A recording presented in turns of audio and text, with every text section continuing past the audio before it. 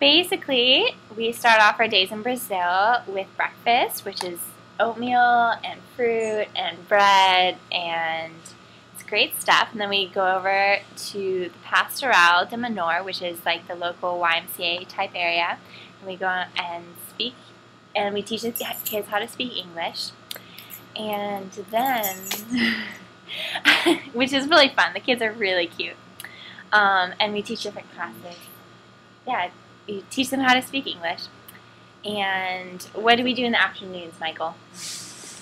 Well, before that, we actually get to play with them first and play a little ping-pong or football or anything that they want to do, play on the computers.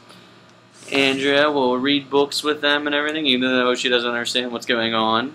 But it's just a time to spend quality time with them and make them smile and laugh. But then in the afternoon could be at the work site where we will be working on building new classrooms for them at another location for a community a little bit of distance away from where we are located now. And you have to drive down this really rickety road, but it's really fun. Yeah, it's like off-roading per se. It's like an adventure every time you go.